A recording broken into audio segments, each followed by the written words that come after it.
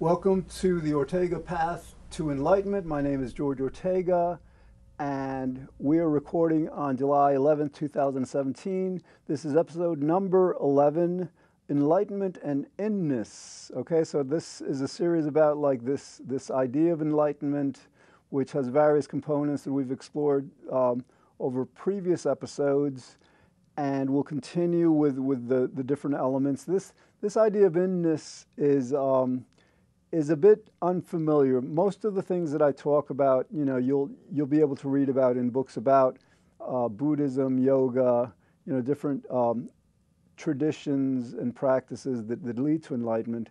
But this one's kind of like one that came to me more, I think, from the modern era. For example, like you. With athletes, when they're performing, when they're competing, sometimes they describe this idea of being in the zone. This psychologist, Csikszentmihalyi, developed this concept called flow, of like whether one is an artist or a musician or an athlete, that one is so focused on what they're doing that they lose sense of time, they just lose their sense of self. That's an aspect of it. But this, when I refer to In-Ness, most generally, I mean the feeling of kind of like, of being a part of this reality. Think about it like sometimes we are involved in our work, in our jobs, in things that we have to do, things that have to get done. And I think sometimes if we're invested in this kind of work, if we find meaning in it, then we have this feeling of In-Ness, the feeling kind of like of just being in reality, just a part of reality, a meaningful part of reality. I think sometimes when this would be more difficult to sustain would be when we don't necessarily have to work at a task or something, when we have free time. And so basically, it's the idea of being in the moment, just being present, and being connected to that presentness. Because ordinarily in certain spiritual traditions in Buddhism, there's this idea that you want to lose your sense of self. You want to extinguish your ego, and that's definitely helpful to enlightenment. But this is a bit dissimilar from that, in that you want to kind of like feel yourself within this reality, and so that there is a certain kind of an association to a self, but perhaps maybe in this case, rather than it being this self that we identify as a body, that it's we as opposed to other people, other things. I think maybe in terms of In-Ness is kind of like to feel that one is within reality, but maybe a part of reality. I think a good example of how this might have developed, because I think it's something that we start out experiencing at a very early age. Infants, before they, there's this idea in psychology of object relations, and it's very interesting that infants, before they can identify a difference between themselves and the rest of the world, between themselves and their parents, themselves and the objects around them, they have this idea that they are everything. That, for example, if they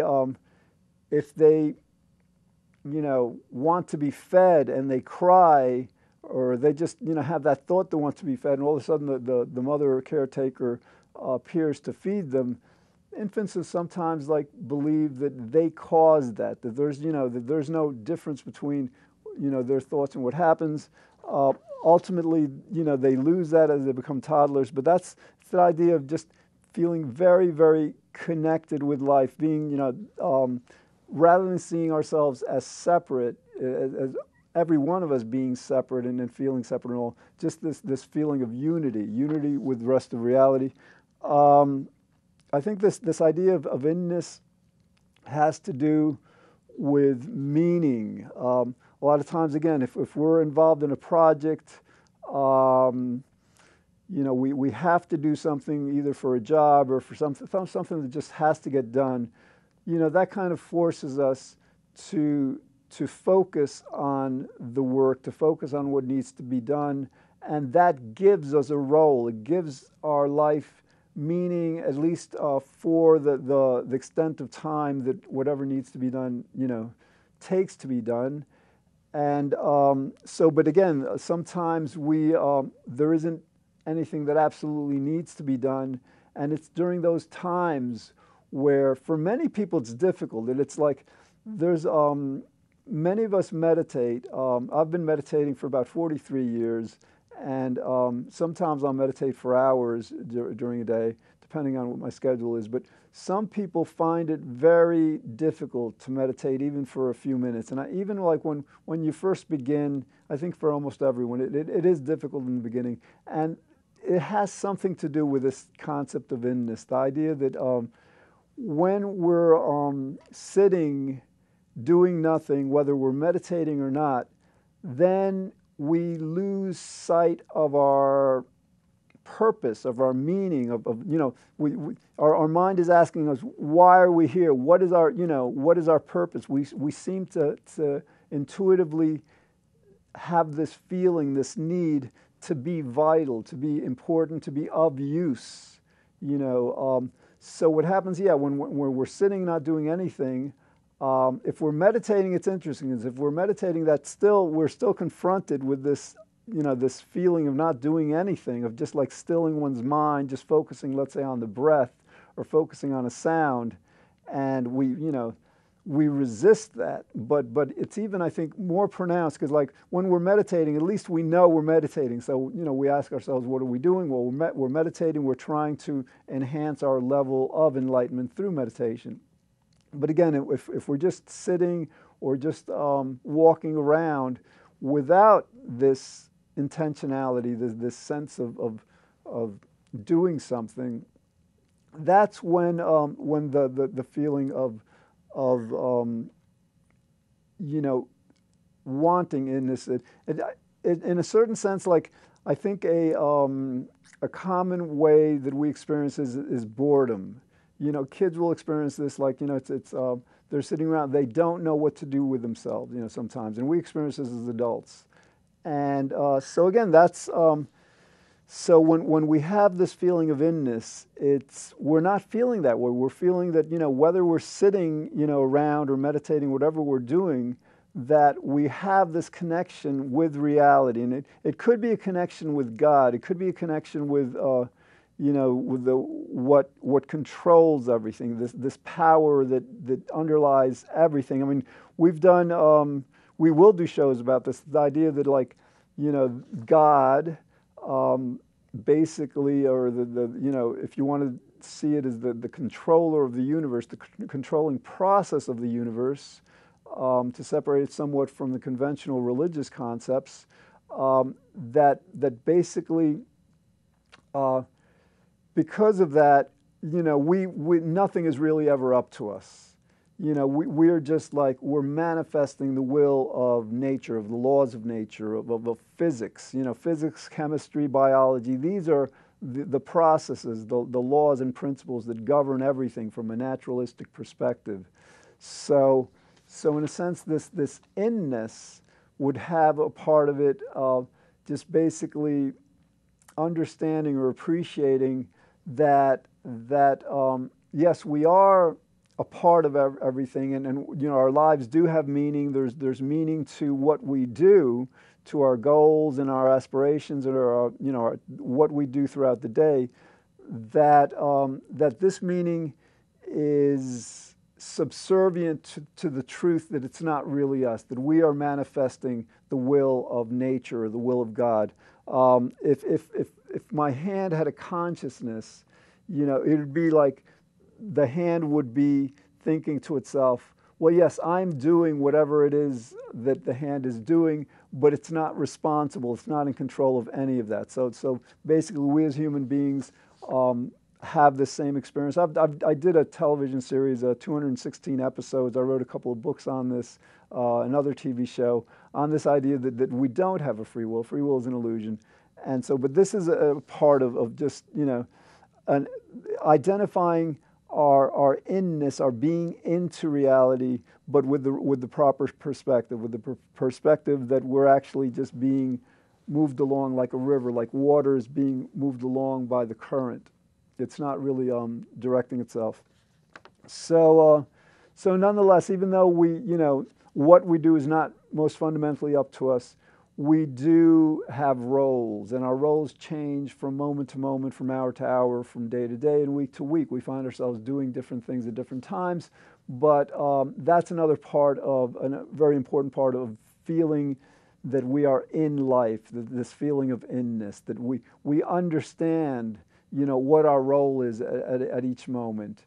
And again, that apparently we seem to have this innate need to feel vital, to feel useful, to feel like we matter, because otherwise, without roles, without these kinds of like assigned tasks and meaning to what we do, we would ask ourselves, well, why are we here? What is our purpose? And it'd be like the opposite.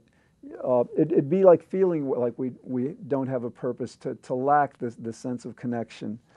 All right. So again, yes. So and it is like, again, like the feeling of flow.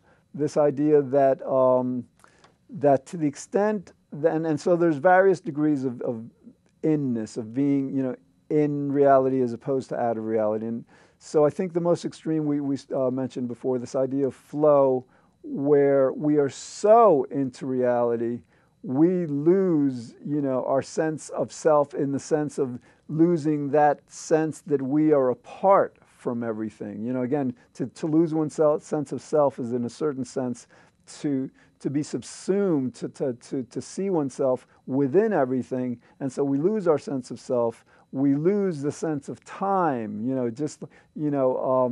Let's say we've been working on a work of art for 6 hours or so, and we look at the watch, it only seems like half an hour has gone by, or we're so immersed in what we're doing that we just the phone may ring, so we're not aware of what else is going on around us, again. So that there are various levels of this in-ness, and I imagine that flow, this experience of flow, expresses a very, very intense, very powerful sense of in-ness. That, when we're in that state, a lot of times athletes, again, they get into that state, they need to focus on what they're doing in order to do it well. And I think it's that sharpness of focus on the task. A lot of times you'll see, artists kind of like, and musicians also, they're a part of their activity. They lose their sense of separateness from what they're doing.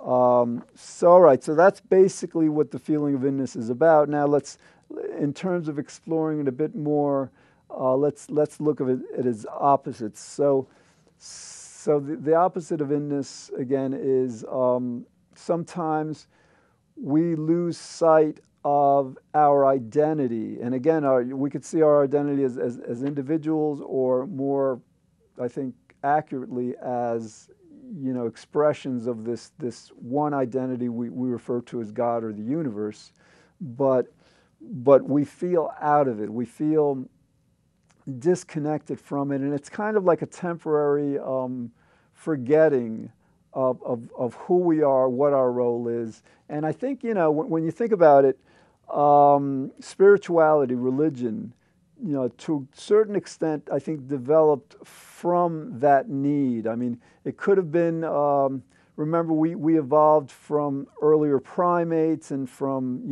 earlier species before that, and there probably was a time before our neocortex developed, before our higher functioning developed, where we may not have had this a clear sense of self, a clear sense of who we are, of consciousness. So I think as we shifted species by species to this human being that we are now, Homo sapiens, we may have acquired the ability to sense who we are, but we would notice that with sensing who we are, we would sometimes lose that sense. So I think spirituality, religion, I think to a certain extent has served to remind us of this new awakening of identity that again came with our evolution, with becoming more advanced as an organism. So again, it's at being not feeling in it. It's kind of like feeling bored, just like. And boredom is, again, it's the idea of not knowing what to do. To the extent that we cultivate this feeling of in-ness, this perspective, it's like we're always at home with whatever we're doing. We never feel out of our situation. I mean, a good example of this, like for example, if an academic, a professor, goes to let's say a football game or something, or he's supposed to play football, he may feel out of it. It's like, it's not part of his domain. Whereas a football player, may attend some esoteric academic conference on something, feeling out of place. Okay, so I think we're constantly sometimes we're faced with this idea that we tend to kind of surround ourselves with a group of people that reinforce who we are, then we reinforce who they are, and often, if we find ourselves within a city, for example, where things can be so anonymous, we lose that sense of connection. But that's something we want. In other words, we always want to be feeling the sense of in-ness that reflects our understanding of who we are relative to the rest of reality. So, okay, the opposite of in-ness, again, is feeling disconnected, feeling alienated, feeling without a purpose. And so, all right, so again, what are we, because if lack of in-ness is feeling disconnected from reality, then let's explore a bit in more detail what this feeling of connection is. And again, we started with this before. It's the idea of God. Okay, now sometimes let's just explore this in a bit of detail. Some people will say that that you can't prove God, that God, whether God exists or not, is a matter of belief. But let's briefly go through this. I went through this in my series of Free Will, and I think I did this a bit in a previous episode of this series. But basically, if we define God in certain fundamental ways, I think it's not a matter of belief. It's a matter of kind of like logical proof that God must exist. For example, God is most fundamentally defined as the creator. Okay, so basically, if we recognize there's a creation, and if we're scientists about it, we recognize that it started 13.8 billion years ago at the time of the Big Bang. All right, so in terms of in-ness is feeling a part of this creation, but also feeling a part of the creator. So God, in other words, if there's a creator, if there's a creation called the universe, certainly by principle, at least by logic, there has to be something that created it. So even though our scientific knowledge stops at the Big Bang, we can't discern with any kind of scientific validity what happened before the Big Bang. We know logically that something happened, all right? So we attribute this something to God. God existed, and we have to conceive again that God, this reality that preceded the Big Bang, existed eternally. It always was, because to our mind, we can't just imagine something coming into being without something causing it to come into being. All right, so if we see that that the universe has been created and God is defined as creator, we see, yeah, I guess God must exist logically as the creator. Then another fundamental attribute of God, definition of God, is that God is everything. Okay, God is generally defined as everything. Well, the universe is everything. So basically, again, this is another logical explanation of how God exists if defined properly. There are certain ways to define God that aren't very accurate, and maybe we can get into these if we have a bit more time. But all right, so if God is creator and God is everything, certainly there is a creation and everything exists. then God is generally defined as omnipotent or all-powerful, sovereign. God is what makes things happen. And again, that's a very logical conclusion. In science, we refer to this as the laws of nature. We have the four fundamental forces: gravity, the weak nuclear force, the strong nuclear force, and electromagnetism. And these are the forces that make things happen.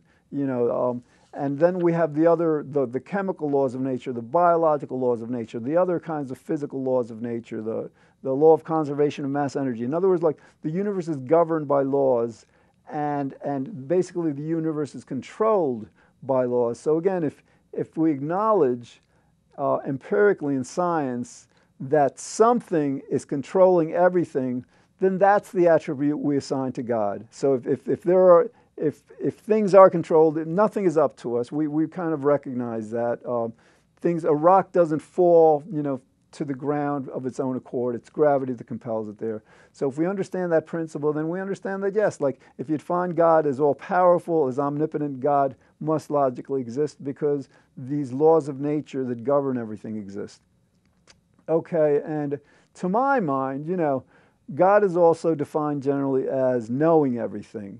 And to my mind, it just seems very clear that if God is everything, how could God not know everything? I mean, like, this universe is so amazingly complex. The mysteries of how these laws of nature came into being, how the Big Bang itself came into being, the complexity. I mean, like, just right now, you're watching this on YouTube or on your cable station. There is so much mysterious complexity to technology that is all subsumed, within the laws of nature, within this creation.